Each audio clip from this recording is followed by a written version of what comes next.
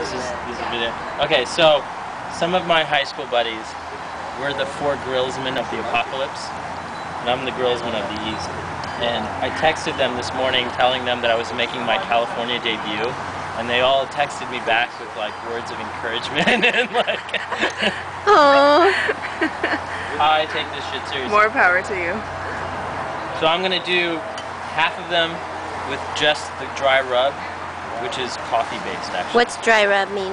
It's not liquid like this, it's just ground dry ingredients. Mm-hmm. The main ingredient is coffee. Wow. Yeah. And the other half are gonna have the dry rub plus this tangy sauce. It's good. Is it a secret sauce? Yes. Yeah, he won't tell me the secret.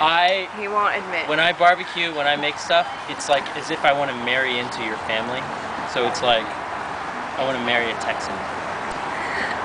Actually, there's no beef here, so that's not right. This is all pork and that's chicken. So.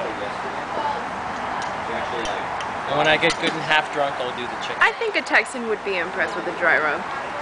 It's a very Texan thing to do. I've never heard about a dry rub before. Yes. Not in barbecuing anyway. Hey ho.